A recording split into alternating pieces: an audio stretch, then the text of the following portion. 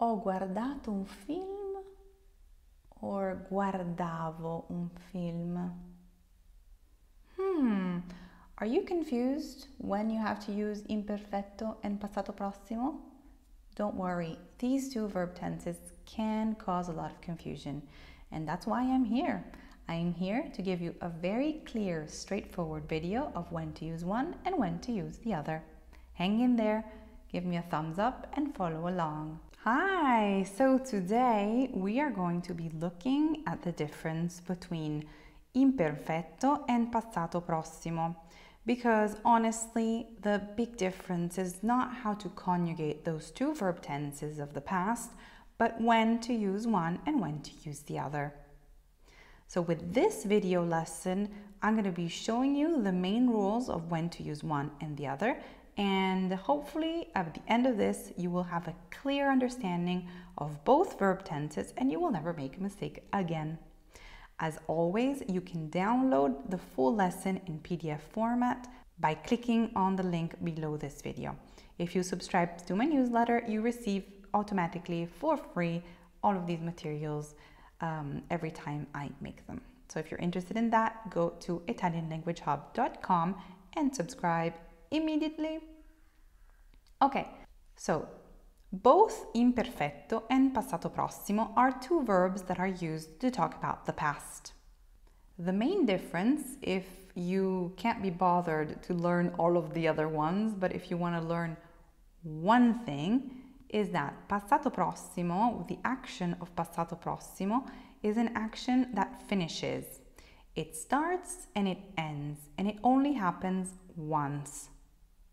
With imperfetto, on the other hand, you're still talking about an action of the past, but it's an action that happened in an indefinite past, a past that we are not too sure about, and it's an action that is a habitual action, something that gets repeated over and over in time, and we do not know when the action starts and ends. Now, let's look at the different rules of passato prossimo and imperfetto. If you're looking also to learn how to conjugate the two verb tenses, I do have separate videos on that. I will link them below for you. Passato prossimo is used to talk about actions that actually have a time reference. The action that you're describing is happening in a specific time. It finishes, and you know when it begins and when it ends. For example, ieri ho guardato un film in televisione. This sentence means, yesterday I watched a movie on TV. Now, let's analyze this sentence. You do have a time reference because you're talking about yesterday, ieri. So you've fixed a time reference in the past. The action is not a repeated action. You watched the movie once, not 2 or 3 times.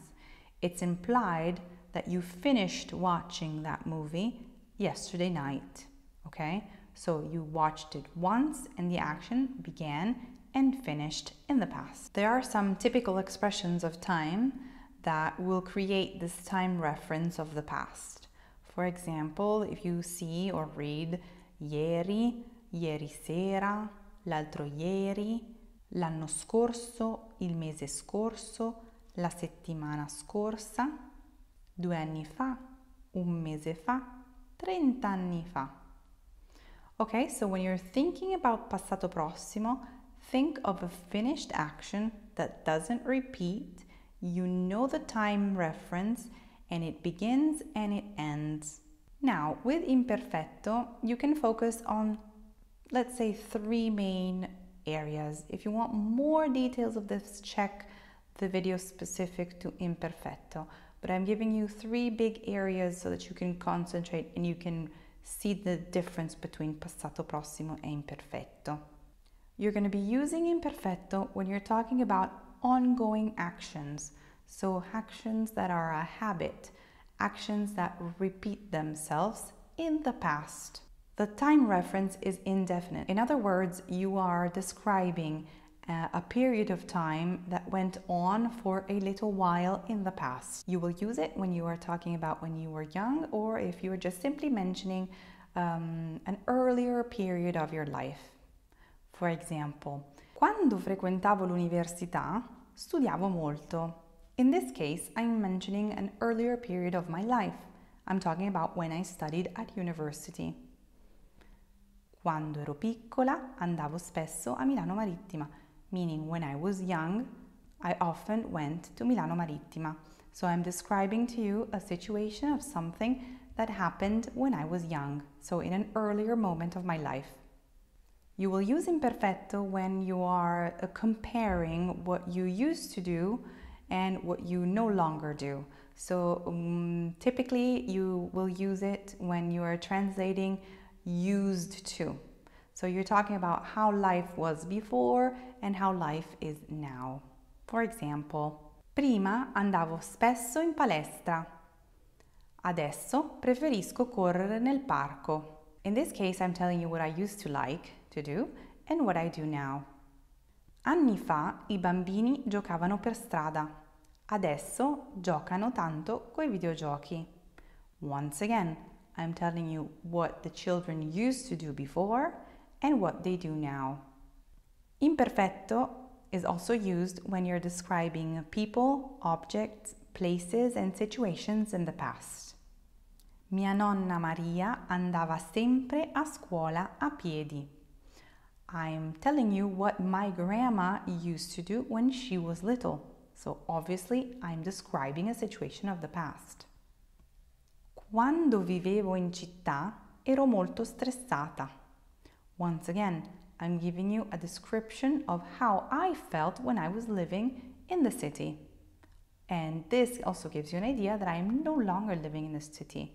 So it's also a change of situation. Just like with Passato Prossimo, there are some time expressions that help you with understanding that it's a time to use imperfetto. These time expressions are those expressions that give you a sense of things that are repeating, so actions that are repeating or that have become a habit. Here are a few of them that you can remember and use. Ogni mattina, ogni sera, ogni giorno, tutti i giorni, tutti i mesi, tutti gli anni. Di solito, solitamente, regolarmente, sempre. Quando avevo, you insert here the number, anni, quando avevo 2 anni. So you change the number, but you can use this structure. When I was 2 years old, quando avevo 2 anni. These two verb tenses, passato prossimo and imperfetto, can also be used together inside of the same sentence. And you usually use them when you're talking about an ongoing action that will be interrupted by another action. Let me give you an example. Quando ero a Milano, ho incontrato Paolo.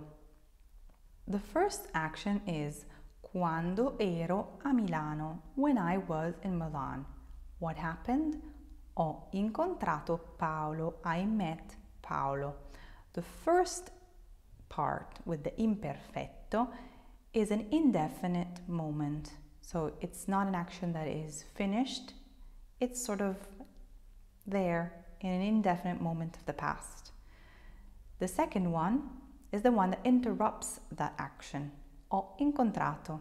You will use passato prossimo because in this case the action begins and ends. It's not a repeated action. Okay, I know I gave you a lot of information, so I wanted to give you a quick chart where you can compare the two and review the two in a clear, easy way. You can download the chart in the PDF by clicking the link below the video. It's completely free, okay? Here is a chart. Let's look at it together. Passato prossimo. You are going to be talking about a definite action. Mario ha finito di studiare nel 1987. If you wanted to use imperfetto, you would have an indefinite action. And you could say something like Mario studiava in università. With passato prossimo, you have a one-time action. Ieri ho lavorato tutta la sera. With imperfetto, you have a repeated, a habitual action. Ieri sera lavoravo. With passato prossimo, you will have a list of actions. Ieri sono andata al supermercato, poi ho fatto una nuotata in piscina e infine sono uscita a cena con Lucia. With imperfetto, you are describing things. Il supermercato era piccolo, era pieno di gente in coda per pagare e la cassiera era molto arrabbiata. Okay, I hope this chart helped you to clear up all the different information that I gave you. Remember to download it by clicking on the link below. There is a wonderful book that I can suggest if you need to review those two verb tenses and compare the two. It's by Alma Edizioni and it gives the rules of both passato prossimo and imperfetto and also lots of exercises. This is what the book looks like, and below and also on my blog page you have the link to buy it directly from Amazon. It's an affiliation link. Okay, this is it for today. I hope this lesson helped you. Let me know what you think and I will see you next time. Un bacio, ciao!